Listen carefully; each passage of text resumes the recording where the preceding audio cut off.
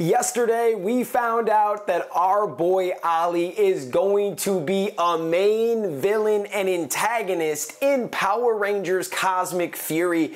Today, we are going to talk about 1001 ways how he could be evil and how big of a threat does he pose to the Rangers. Is there a possibility that he takes out the Rangers and that's why they have to call everybody? And what about Javier's arm?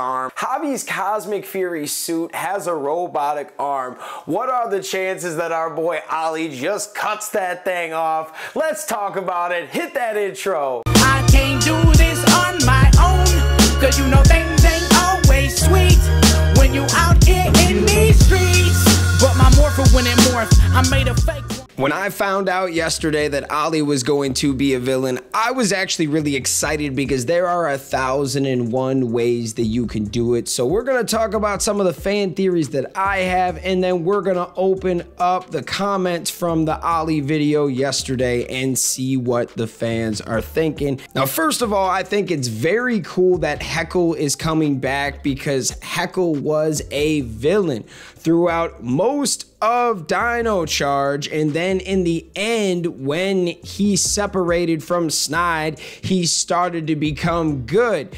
And I think bringing in his character might be the mediator to getting our boy Ollie back to normal. But how in the heck does this happen?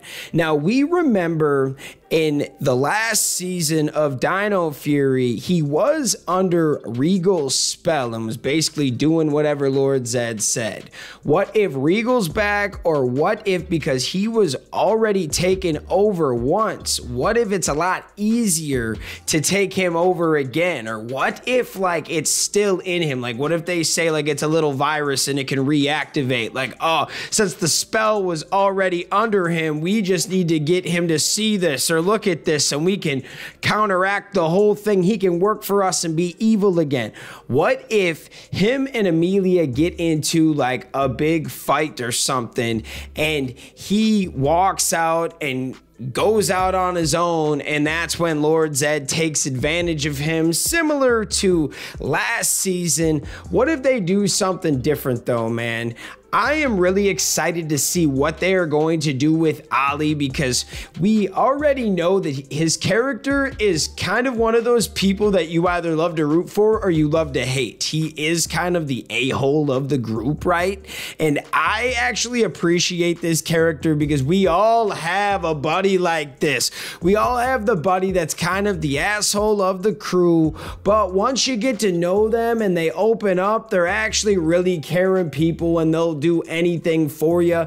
But Ollie needed to be called out on his crap. Now, what happens if they kind of instill that back into Ollie? I loved when he became a villain last time. What if him and Zed are pretty much just taking over everything? And what if in the end, like, Ollie's trying to like take over the world and trying to defeat Zed, take out Zed so he can rule everything? Man, there are so many questions.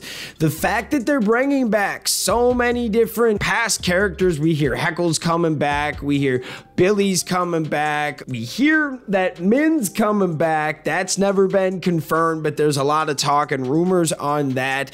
We know that Fern's gonna be a Ranger. What about Tarek? It seems like a lot of people are going to get their hands dirty, and we haven't even talked about the Morphin Masters at all. You can bet your ass that the Morphin Masters are probably going to show up at some point. Is that how they get their new Cosmic Fury powers? I know there's a fan theory that Zato goes out on a quest on his own and he gets the powers. There are so many freaking ways that you can spin this. I am so excited. And the fact that we get a Ranger that's like now a villain, but he still has a blue Cosmic Fury suit. So is that what he's going to battle in? Does he get the powers in the first few episodes and then in like episode 2 or 3 he turns evil? We do hear that Fern is popping up in episode 3. Could that make sense that in episode 2 he starts to turn evil, and by episode 3 he's taking out all the Rangers? They need to call reinforcements. What if Fern finds out that Izzy is really injured, but they need somebody to still save the Earth or save, you know, the planet, the galaxy, if you will, and Fern's the only one there? There's a lot of questions, man. I am so excited. What are your guys' thoughts? What do you think about Ollie being a villain? How do you think he becomes a villain? Let me know in the comments. Speaking of the comments, let's see what the fans are saying. Katsiar said, just like the situation with Robo Rita and likely Scrozzle's involvement with that, seems as we already know he works for Zed. I feel like the writing on the wall is there for evil Ollie too, and why he becomes evil. We just found out that Heckyl is involved as the Dark Ranger, no less, which means the Dark EnerGem is also present. What do we already know the Dark EnerGem does to most people who touch it? Ollie has always been arrogant and overconfident, and his curiosity has always got the better of him. So I'd say if Heckyl visits the Rangers and leaves the Dark EnerGem unattended for just a moment, Ollie is going to be like, shh, silly superstition, nothing will happen, and go and touch the Dark EnerGem anyways. And we all know what happens when someone without the correct training touches the Dark EnerGem. I can totally see this happening. It all fits just a little too well. Now, wouldn't that be a surprise if the Dark Ranger actually turns out to be Ollie, and that is how he becomes evil? And that is also a great fan theory because Heckyl is in this. It totally makes sense, man. Or what if Heckyl got the Dark EnerGem stolen from him and Lord Zed uses it to lure in a Ranger and corrupt them and turn them into the Dark Ranger? There's a lot of theories, but I love where you're going, Katsiar. Thank you for that. Jonathan said, it's going to be interesting to see how this all plays out. Oh man, I know, I'm so excited, bro. Roderick said, oh, this is interesting. Being a villain would be very cool. And yeah, I agree. I think Ollie is gonna get brainwashed because no way he would willingly turn on his friends. I totally agree, Roderick. There's no way that he's just going to be like, nah, I'm joining Zed. Something has to happen.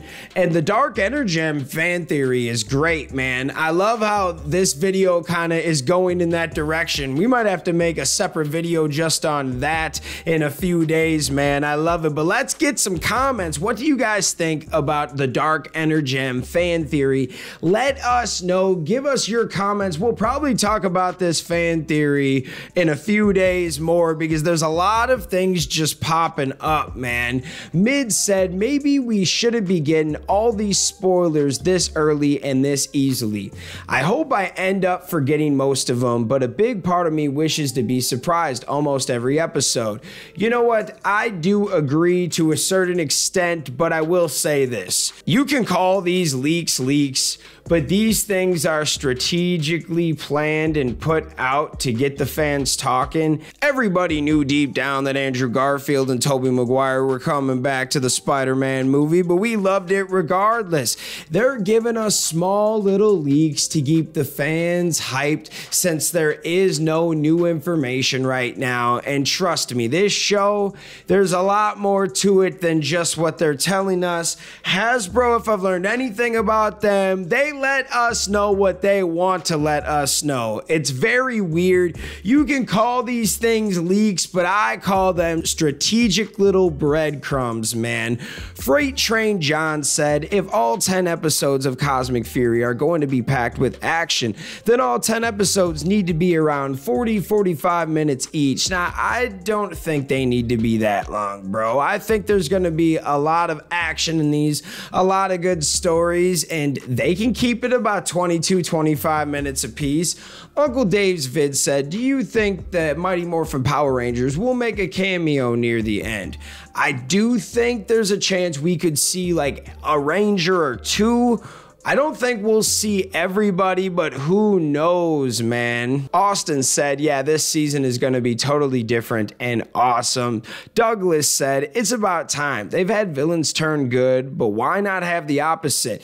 And I agree, because in the past, we've had like Rangers turn evil for, you know, like the Green Ranger had 5 episodes, and other Rangers have had, you know, an episode here or a 2-part like special where the Rangers turn evil, but they always turn back. What if we do go a full 10 episodes or something like that, or 7, 8 episodes where Ollie is like one of the main villains? It's very interesting, man. I do like this, because you're right. They always like turn good at the end, and maybe at the end of this he will turn good. What if we go this whole thing here where for 10 episodes he's just straight up villain? I like it. It's a really good fan theory. What are your guys' thoughts? Let me know in the comments. Thanks for watching, and we'll see you next time. Peace. I want to give a special shout out to the Gold Ranger members: Anime King Nick, Chaos Draco, the Arctic Operator, Thomas Franco, Willie Maloney, Tim Rage, and Let's Talk Sports. Thank you guys for your support, and if you want video shoutouts just like this one, sign up to be a Gold Ranger member today. Thanks for watching this video. If you like this content, you know what to do. Hit that like, hit that subscribe button, and hit that notification bell. You can also become a member. Please join the fan club support team right now. We have a Blue Ranger power-up and a Gold Ranger power-up. This is an awesome way to talk with the fans. Join a fan club official chat group. You can also be featured in our videos. At the end of the videos, I will shout you out. That's if you get the Gold Ranger power-up membership. Go check it out. Go support the fan club. We love you guys, and thanks for watching. Peace.